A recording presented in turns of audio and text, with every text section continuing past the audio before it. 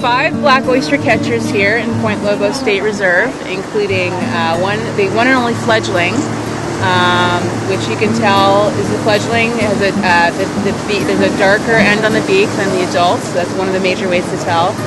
And right now it's winter, it's non-breeding season, so the fledgling is hanging out with a group of adults, and I was just told by some of the survey participants who are here with us today that these pairs stay with their territories all year. So these territories are really high value real estate for black oystercatcher, so they're not going to leave their territories in the winter time.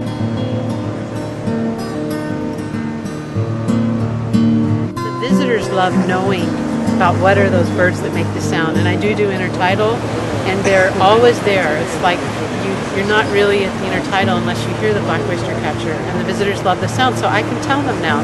We have 11 to 12 territories, and we have this year 1 successful fledgling, and I can tell them the agency's working together, and I believe the visitors really like to hear that Audubon of California, BLM, and state parks are working together to help protect these 3,000 birds on the coast of California up and down.